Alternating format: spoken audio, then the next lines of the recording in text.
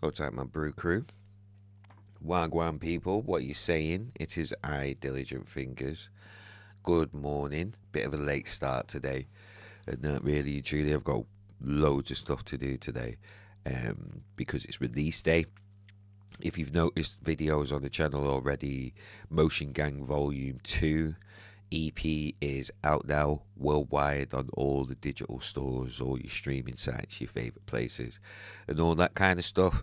I want to say, first off, as always, big love. Thank you to everybody who's supporting Direct, everybody who's supporting the music on Bandcamp or on Juno. Do you know what I mean? Download or Beatport or anything. Anything that's not streaming. Anything that's not streaming right now, if you're supporting the music through there, thank you so much. As an independent artist, as an independent record label, being able to have revenue come in rather than depending on streaming numbers and things like that, being able to actually put some actual money in the artists that are signing their pockets. Do you know what I mean? If things go well, if the music does well and people actually buy, do you know what I'm saying? Like things like that really do mean a lot to me as an independent artist, and as a label, independent label, it means the world to be able to give something back, you know, to the artists that are like releasing music on the label. And I will admit, like, being on my own, doing this like on my own, or at least with a very small team, but I'm doing the bulk, do you know what I mean, of the work. It's hard. Like, I feel like I've not been able to do as much promo for the last two releases as I would have liked because of other stuff going on, life, and things like that, and forgetting things, as well, forgetting to be able to forgetting to do certain things at certain times because of depression and things like that. So yeah, there's a little bit of guilt that comes with handling other people's music and trying to do it to the best of your ability. But being on your own, it's easier if it's your own music because it's your own. You know what's going on with it. You know your own expectations, all that kind of good stuff. But when it's other people's music, you've got to manage their expectations. You've got to manage their hopes, and you're also taking on the responsibility of doing the best that you can with their creations. With their babies, so to speak, because I see all of my pieces of music as my babies. They're my creations, As Erica Badu once said, I'm an artist and I'm sensitive about my shit. So good. Like, if I can be like that for myself, then there's got to be, an extent of that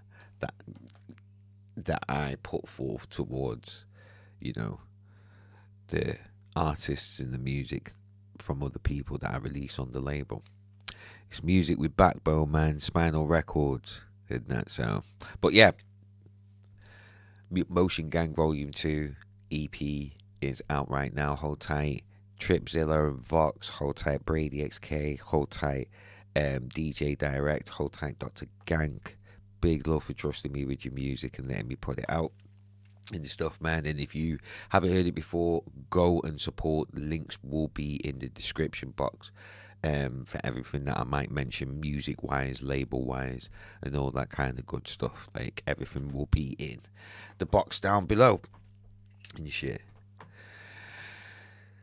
But outside of that, I was really thinking yesterday, like, I had a couple of conversations yesterday, and that one with one of the people that I was mentioning earlier in the week, and it was good to clear the air, and that most definitely from their side as well. It was good to, like, be able to have them clear the air and how things went, and that, and it's nowhere near as bad as I thought it was and stuff, but at the same time, I only know one person's perspective, And it was all love. There was no animosity or anything like that on both sides. Like I said in the earlier video, you know, does it make a difference knowing the answers to any of these things? Does it change anything, in regards to me bettering myself, me, fixing up and, you know, sorting out what I need to sort out in regards to me, like checking me, you know, and understanding why I'm reacting the way that I'm reacting to these things, and taking stock of how things have been over the last couple of years and how that can contribute to other people's actions, because it's not just me in a vacuum. It's like, but I had to really think about, why it was, excuse me, why it is that I have this sort of almost automatic, I don't want to call it fail safe. I'm not sure what the right word is to use, but this state of, oh, is that how it is? Okay, I'll just be on my own and I'll deal with it on my own and I'll do it myself then. I'll go and get it myself. You know what I'm saying? And I had to really, really think about it and look back in that and really try and understand where it actually came from. And it came from foster care. It started in foster care. And I know the exact moment that it started, where this mindset all of a sudden developed in that. Basically, I'm 16 years old in foster care. I'm still in school, just about to leave school, and stuff like that. And it's Mother's Day. I've started doing a little bit of work at Quick Save. I'm able to earn a bit of money, and I've gone out and I bought my mum a Mother's Day present, and my foster mum wasn't very happy about it at all. She'd been drinking, and that's no knock against her. She was going through a lot at the time, but she had been drinking. And I remember we got into an argument. I remember it being mentioned that, oh, you can call me mum when you want. This is my foster mum saying this to me, a 16-year-old kid. You can call me mum when you want, but when it comes to Mother's Day, I don't get a present, or something like that. Something like that. And to me, at that moment in time, one, I saw how people can try and be manipulative. And two, to me, that was just so disrespectful, considering, one, I'm a 16-year-old kid in foster care. I can't control what is happening to me right now. I can't control the environments that I'm in because I'm not a fully grown adult. Do you know what I'm saying? And, me calling my foster mum, instead of a real name, after like 4 years, nearly 5 years of being in her care at that point. Do you know what I'm saying? Developing that kind of relationship, but she should know, at the end of the day, this is a job. And yes, we do develop feelings, within relationships, but this is a job for you, and you're not actually my real mother. My real mother is who I go to see at the weekends when I can, when I've got the money to get up there, and in between going to see my brothers and sisters back at, their dad's place, trying to keep up connections over there. Like, the situation that I'm in, and yeah, because you're upset about your broken marriage and this, that, and the third, you're gonna take it out on a 16-year-old kid. And from that moment, like, I went back to, I think it was some jewelry, and I went back to the jewelers, returned it, got my money back. I remember buying like 2 bottles of Bacardi and then going, here you go, there. Once I leave school, I'm moving out. I don't want to be in this place anymore. And that, because for me, it was like, and you know, that, why that was so significant. Why that was so significant to me at that time, and why it means and explains so much going into later life and how I am now, is because that was when I found myself, when I realized that I need to gain control. I need and like I need to be able to control the environment so I can at least trust what is going on around me. At that moment in time, that was where I knew, you know, this is not where I belong. I don't belong here. Do you know what I mean? As much as I had gotten comfortable and I thought everything was cool and I thought there was an understanding at least. You know, if I'm saying these, if I'm calling you mum, it's out of affection and appreciation. But you don't know, and I don't know, that I have a mum, my real mum, who's suffering, who's struggling, who's depressed as fuck because she's not got her kids anymore. She took a chance because she was going through hell, and she took a chance of putting us in care to get us, keep us in safety, keep us out of danger because she was going through hell. She's getting chased down by an ex-husband who's willing to climb through kitchen windows to get at my mum to beat the shit out of her. I'm never going to forget that. And even though my foster mum may not have known about all of that, she may not have experienced that herself. She should have known in that moment that's not what you say to a 16-year-old kid in foster care. That's not, you don't try and manipulate a child to feel more for you than their own mother. To me, in that moment, that gave me an idea of what she thought about my mum. That gave me an idea of how she felt about my situation. But overall, it didn't make me feel safe. It didn't make me feel welcome. It didn't make me feel wanted.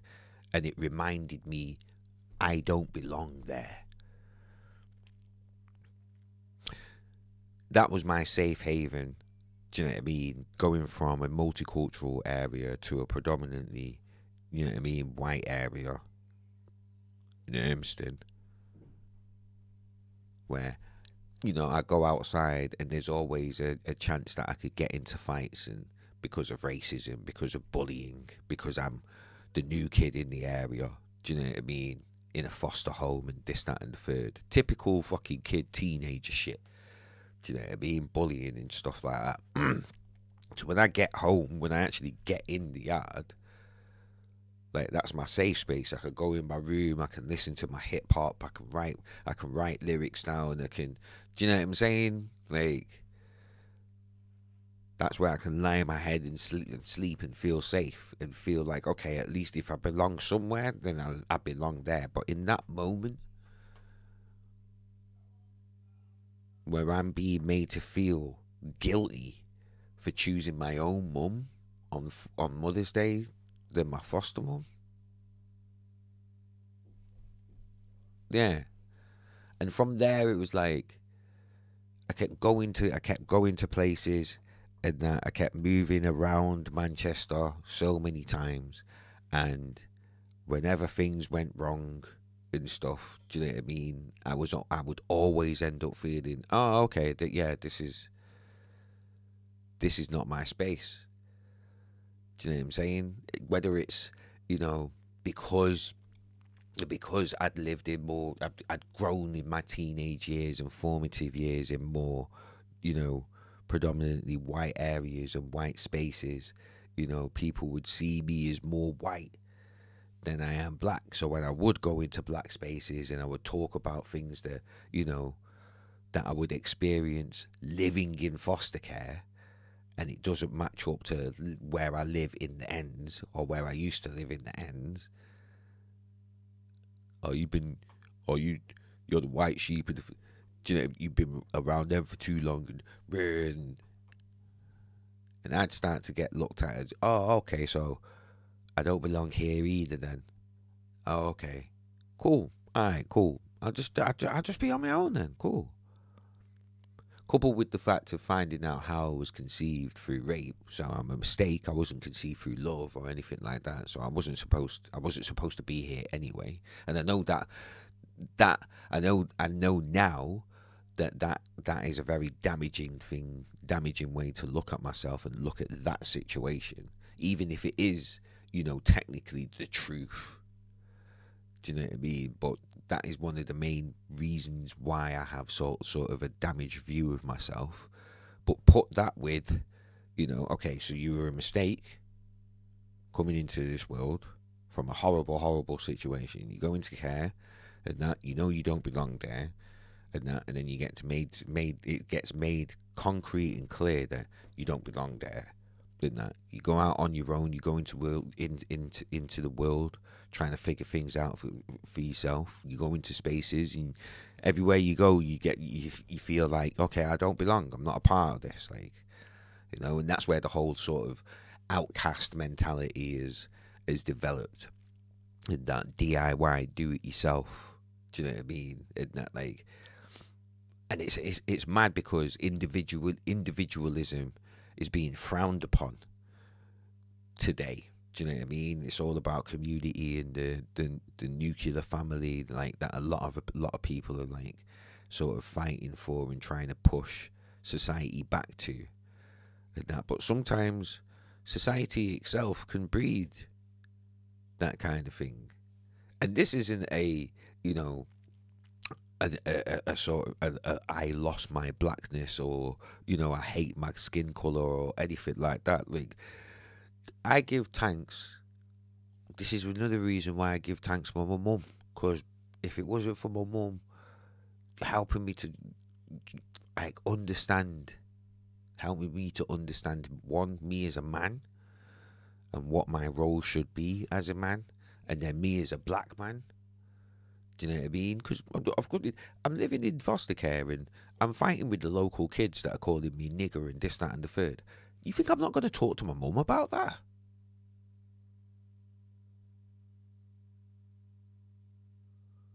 So she was the one that would set it in stone. Now you're an intelligent, strong black man.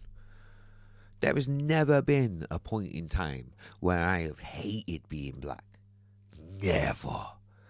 I love my blackness. I love my heritage of being from Jamaica and finding out that I'm also have Nigerian heritage. Do you know what I'm saying? I love everything about being black. Because it's what I am. It's where I come from. It's my heritage. It's my culture. It's what I grew up like. And that's no slight to anybody else's heritage or culture or anything like that. We should all be proud of where we are from and what we come from. At least the good parts. Because don't get me wrong, I recognise and I don't hide from the bad parts of, say, Jamaican culture, like homophobia and things like that. That's fuckery. Do you know what I'm saying? I recognise those things and I condemn those things because, again, that's another example of discrimination. I can't be fighting against racism, but be okay with homophobia. That makes no sense. And these would be the conversations that I would have with my mum. The reasonings, being able to actually break things down in life. Do you know what I'm saying? With my mum. But at 16, somebody else is trying to make me choose between that. Do you know what I'm saying? And it's another black woman. It's not another white woman before people start thinking, oh, racism. No. My foster mum was mixed race. Do you know what I mean? She had black. Do you know what I mean? And she represented and she appreciated her black culture. Do you know what I'm saying? So it wasn't anything like that.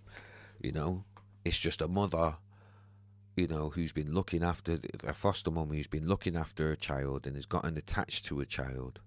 Do you know what I mean? That she's been looking after, having a very inappropriate moment of attachment with said child. Very inappropriate, but understandable, but incredibly inappropriate, because you're the adult, I'm the child. I'm the one who's still trying to figure things out. You as an adult know exactly what's going on. Exactly why I'm in your care, how long I'm going to be in your care, or how long I should be in your care, and what your responsibilities are while I am in your care.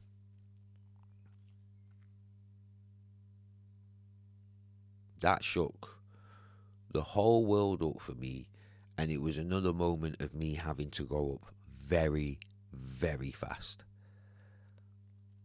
Very fast. Because I think I'd turned 16, I was leaving school that year. November I would have been 17. I think once I left school, I think a couple of months, maybe a month or two, so say January, like the January after my November birthday, where I turned 17, that was when I got my first flat through social services. And from there, I was just out on my own. I remember that time being the time where I just sort of locked off from everything and everyone. I was like, I'm using this time to figure out who the fuck I am. And I didn't see any of my family for a good 2 years. I didn't see my mum for a good 2 years. When I moved into that flat and like took stock of, okay, this is my place. I'm actually out here on my own now. This is me. At that point, it was like, right, I have to take this time to figure out who the fuck I am. I didn't plan. I didn't say to myself, I'm not going to speak to anybody for 2 years. But I did say to myself, I need to figure out who the fuck I am. I'm out here now. I'm on my own. I've got a flat. Or an apartment for my American watchers. Do you know what I mean? Non-British watchers. I've got my own home. It's small. I've not even got a bed yet. I've not even got this. I've not got that. Do you know what I'm saying? I've got a couch, and a TV, and a few things that people have given to me, but I've not got anything. I've got to figure this out. I have to figure this out. And for a good 2 years, that was my focus. Just figuring out life. I know how to get a job, and this, that, and the third, and shit. I wasn't getting any jobs because I was unruly. Proper unruly. Because I'm trying to figure it out. I'm away from my family. I've been made to feel like I can't go nowhere. Like, it hurt me, when my brothers and sisters went back to their dad, and I was told, no, you've got to stay here. Why can't I go to my mum's? Your mum's not fit enough to look after you.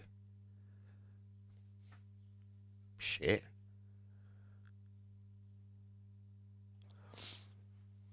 Crazy.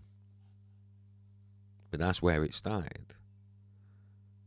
That's where I started to notice, okay, if I'm not part of the status quo, if I'm not part of what the popular kids do and this, that, and the third, do you know what I mean? Then I just don't fit in. I'm an outcast. And because of the life experience that I'd had, I had no choice. I was destined to be an outcast, so to speak. You know what I mean? Because I couldn't relate on, teenage family things. I couldn't relate on, experiences with girls other than, where I'm being fetishized, also then fetish, where I'm a fetish. I'll say it like that. Because that was the time, like early to mid 90s. That was at the time Well, once you go black, you never go black. Oh, is it true what they say about black guys? And like, I'm not finding relationships. I'm just finding girls that want to use me. And do not get me wrong. I'm happily like accepting all of that. I didn't understand it at the time. I actually thought girls liked me. Do you know what I mean? I didn't understand what was happening at the time, but I didn't shy away from it either. So do not get me wrong. But being able to look back and be like, oh, that's what that was. Oh, okay.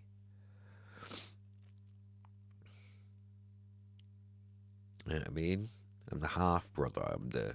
I'm the bastard. My dad ain't around. Like literally ain't around. Like not like he's just not there. He's in the area, but he's just not doing anything. Like being irresponsible. No, my dad literally cannot be found. I have no idea who he is or anything like that.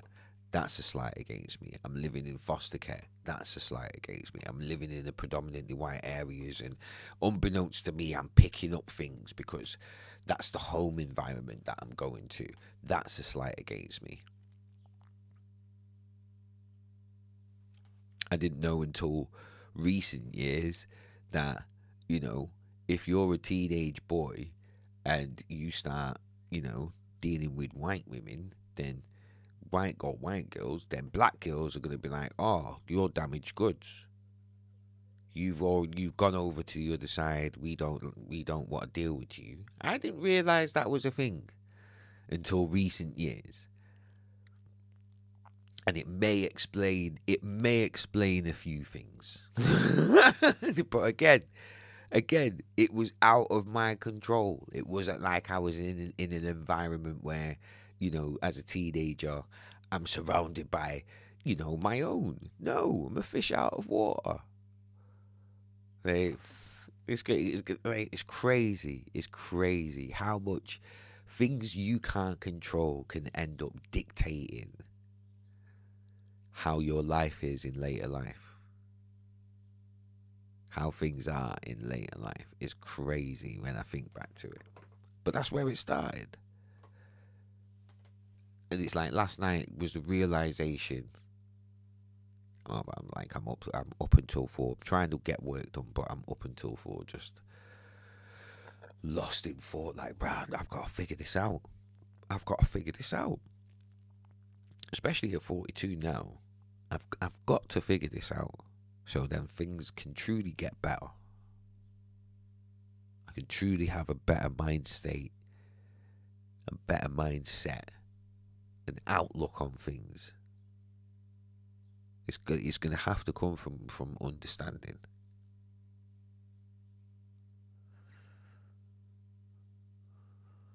It's like all of that time within that sort of mindset of being on my own, doing it myself and stuff, that I've got to try and reverse now. And that to be able to sort of lead a more fulfilling life with more experiences. Because if there's anything out, if there's anything that, that experience of feeling left out that I talked about earlier this week has shown me, is that, as much as I can be okay with being on my own, if that's the case, then so be it. I am absolutely fine with that. As much as I can be absolutely fine with that, doesn't mean that I don't want group experiences with people that I consider friends, that I consider, family. Do you know what I mean? The family that I've made up. Considering my own family, like, makeup is just completely fractured at this point, completely broken at this point. We all need each other. We all need people. You know what I mean? I can't wait to meet the woman that I can love for the rest of my life and be with for the rest of my life. I can't wait for that, but I know that there's things that I need to work on before I can truly facilitate that, like my mental health, like my health, like my finances. All of that needs to be fixed first before I can entertain a relationship. And that's not me being hard on myself, that's just being realistic. And I've talked about this a few times before. But outside of, that kind of a relationship, actually building and having experiences with my friends rather than it just being, business, business, music, music, music, business, business all the time, which also can contribute to, you know, individualism, doing everything on your own, like having to move through, different sort of errors and working with different people, and you gel with some people and you don't gel with others, and then cliques and crews and this, that, and the firm and further developed, and because we don't see eye to eye in terms of musical directions, things fall apart. And do you know what I mean? Like, all of that shit can happen happens so often in music. And because we're so involved in the music industry, that can become our real life, rather than the reality of there's millions of people that don't do what we do and still have fruitful and healthy relationships and experiences that aren't centered around the goal of either making money or getting a release or reaching this label or getting this clout, or you know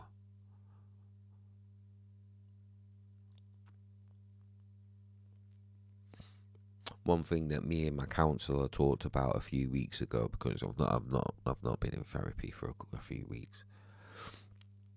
But one thing that me and my counsellor talked about for a few weeks ago was, when was the last time I actually done something just for me, done something that just makes me happy? And I couldn't think of it. The closest that I came to was walking, because that's the only time where I'm out in the elements. I'm able to just clear my head. I'm not stuck in these four walls, and that. Do you know what I mean? I'm getting the fresh air, nature, depending on how long I'm walking for. Because I used to be able to walk for fucking hours years ago before my back injury. But I'd be seeing areas, I'd be getting triggered, like from old childhood streets. Do you know what I mean? That I used to live on and play on, and experiences and memories and stuff like that. Like, it'd be wicked. Like, where I live now, like, I used to live here years ago. Do you know what I'm saying? It's like I've come full circle and stuff. Like, I used to live here, and in the beginning stages of me establishing myself as an artist within Manchester, and working with different artists like Frisco and Rody, and doing my radio show out of, and having the decks on the kitchen island and stuff, and having people come round, and my next door neighbour making me a chicken casserole for my birthday and bringing it round whilst I was doing a show, and all that kind of stuff. Like, and for years later, nearly 10 years, 10, 11 years later, actually longer than that, like, say, maybe 15, 2008, 2018, 2000, yeah, 15 years later, I'm back in this spot, I'm back in this area, like a full circle moment kind of thing. So, things like that, this walking is probably the only time, and it's not even necessarily I'm walking because it makes me happy. It's more, I'm walking because it's a way of being able to clear my head, being able to have it out with myself. Do you know what I mean? And that, and instead of pacing around my flat, I'm actually pacing outside, and I'm getting some sort of exercise or something. But it's not. I'm not initially doing it because it makes me happy, and it's not. It's not attached to any goal or any agenda or any kind of reward, or I can't remember the last time I actually did something because it made me happy.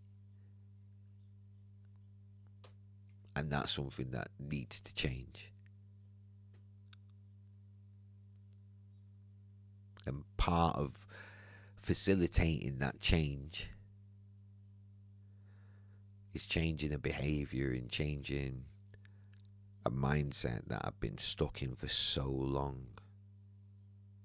That is just, I can wholly admit it's just not working for me anymore. You know? But yeah. Didn't mean to make this morning vlog this long at all. And that, but I feel a lot better today. I feel a whole lot better. I feel a whole lot better after a few realizations and breaking down a couple of times and having a couple of cries and shit. Like, I feel a whole lot better. I feel like I've gained a better understanding of myself. And at the most, in terms of why I do these videos, I hope it helps somebody else out there who's going through something similar to me. I hope me just talking about my experiences, you know, someone else relates and it helps them in some way, even if it's just letting them know that they're not alone. Because for the longest time, that's how I felt until, you know, I started doing these videos, you know, a few years ago. I started doing these videos and people were reaching out and letting me know, yeah, they relate. Yeah, they understand. That's the main reason. I can have conversations with friends and people in the scene and this, that, and the third about this kind of stuff. Do you know what I'm saying? But it's not the same when there's so much attached to those kind of relationships. But when it comes to doing videos like this, like the people that reach out and, you know, say that they relate or give me criticism or, you know, give me praise or whatever it is, like the people that connect and communicate, they don't need to do that. But if someone makes the effort to do that, you know, to a complete stranger that they don't know, that may be on the other side of the world, I appreciate that. I appreciate that, you know. That's why I do these videos, and especially at a point where, you know, I do feel alone and I do feel so not isolated, but like, you know, these videos do help. These videos do help. Sometimes it's just a case of just getting it out there, getting it off your chest, you know, rather than having somebody listen or someone try and give suggestions or anything like that. It helps. It helps me, and I hope it helps the people that are watching, the people that are listening. I hope it helps you too. So with that, didn't mean to make this a 40-minute video, but happy Friday. Thank you very much for watching if you've made it this far and listening. I hope you have an amazing day, an amazing weekend, because it is Friday where I am. Take it easy. Take care of yourselves. Take care of your mental health, because good mental health is wealth. Trust me. And as always, blessings to you all.